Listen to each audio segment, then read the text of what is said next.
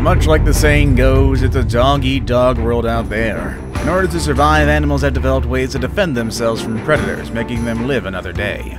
Most of these defenses are just deterrents, giving attackers more of a nuisance rather than any real danger, while others can be downright deadly. With that note, today we're going to be looking at the latter and discuss 10 deadly ways animals defend themselves. You'd better make sure you watch out until number 1, as this knowledge may save your life the next time you go swimming. Number 10. Suicide bombers. Ants are amazing creatures, also kind of a nuisance. They spend all of their lives in their colony, working together to ensure its success.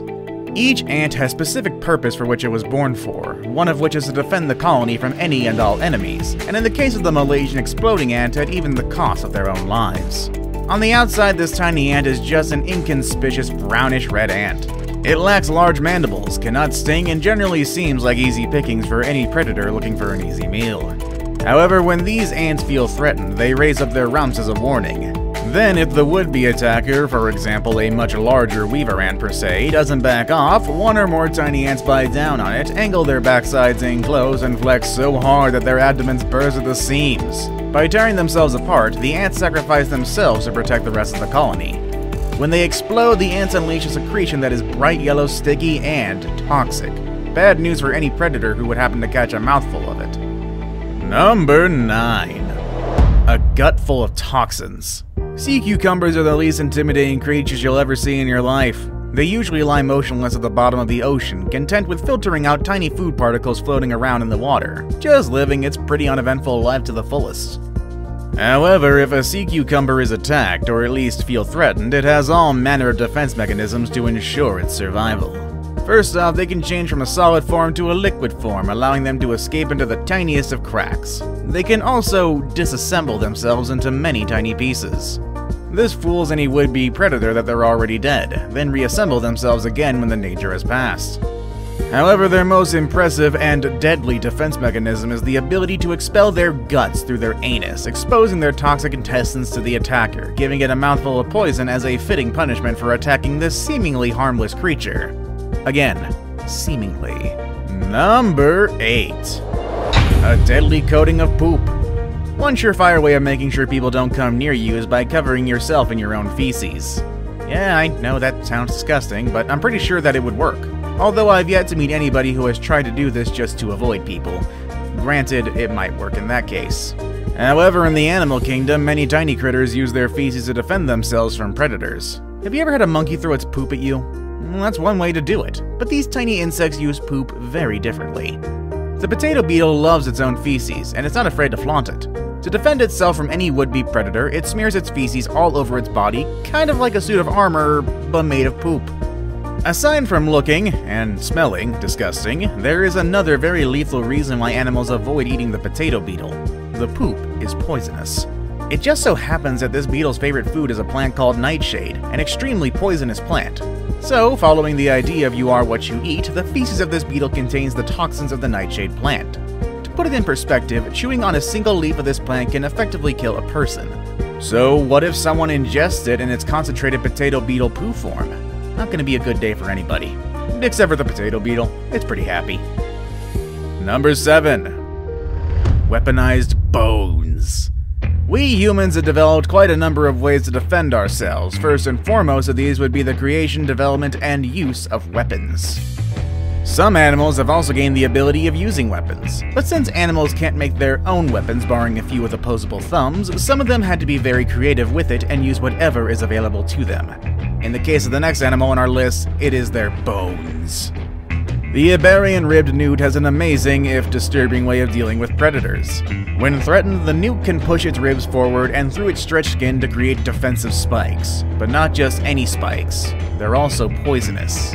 While the attacker gets a mouthful of poisonous spines that cause severe pain or possibly even death, the newt itself experiences no significant negative effects from the gruesome strategy.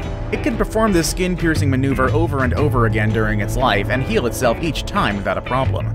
The hairy frog is also an animal that uses its bones as weapons. When threatened, the hairy frog's main defense is to crack its own finger bones, piercing them through the skin to their toe pads, and then use them as claws, thus giving it the nickname the Wolverine Frog. I'm the best there is at what I do, bub. Sitting on lily pads and eating flies all day. Number 6. Choke artists. Have you ever tried to eat something that looks so good, but as soon as it enters your mouth, you couldn't spit it out fast enough?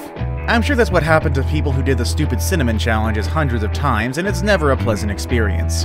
The next entry on our list uses the same gag reflex to avoid being eaten, and sometimes even kill its unlucky attacker. The hagfish is one fish that you wouldn't want to put in your mouth. When threatened, the hagfish expels a thick slime that mixes with the water. The predator then needs to focus on escaping the gill-clogging goo. While the predator gags, the hagfish slips away. This slime is so thick and sticky that it clogs the gills of any predator, sometimes with fatal results. This slimy ability is also quite effective. Some scientists, obviously with a lot of time in their hands, observed hagfish being attacked in the wild. Out of 14 observed attempts for a predator to prey on a hagfish, not a single one was successful. The hagfish won every time. It's clearly a great solution since the hagfish has been around for some 300 million years.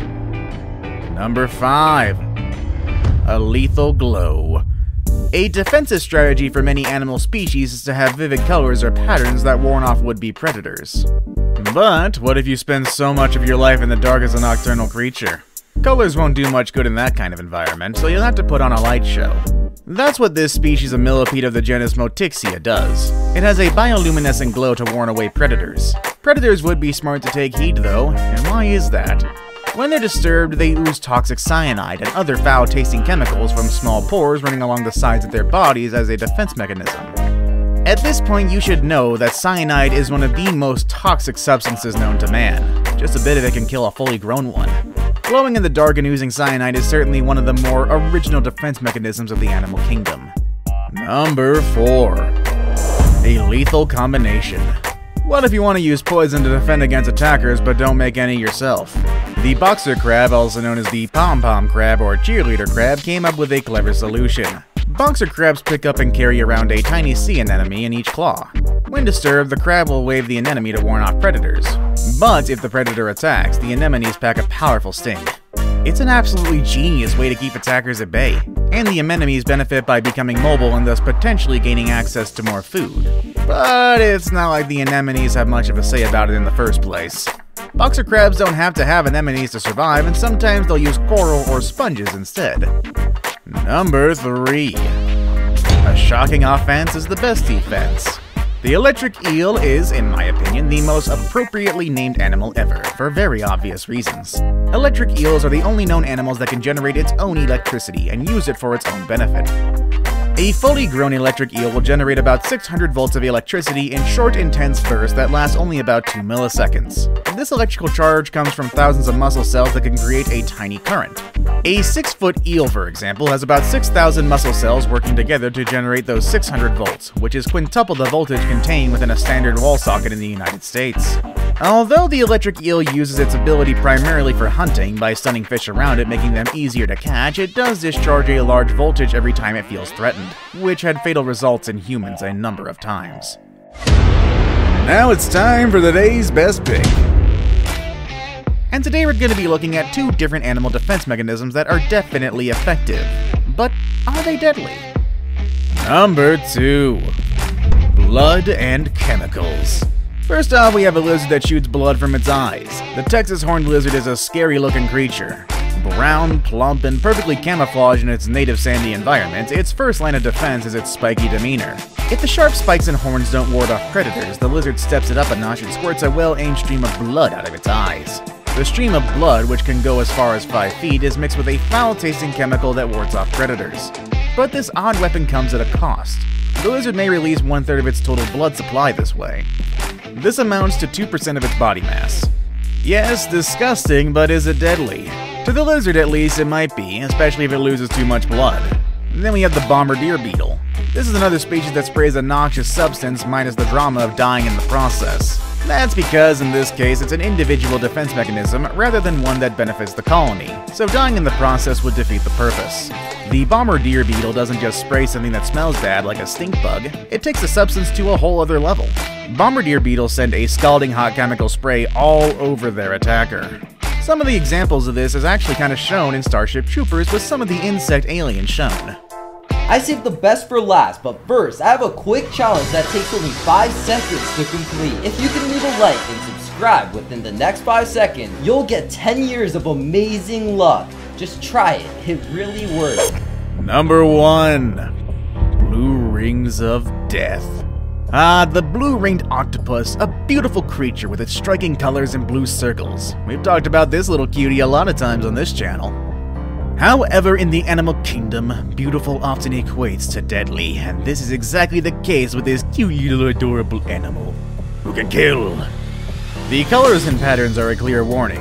Don't touch or pay the price. The blue-ringed octopus, despite its small size, carries enough venom to kill 26 adult humans within minutes. Their bites are tiny and often painless, giving bite victims a false sense of security.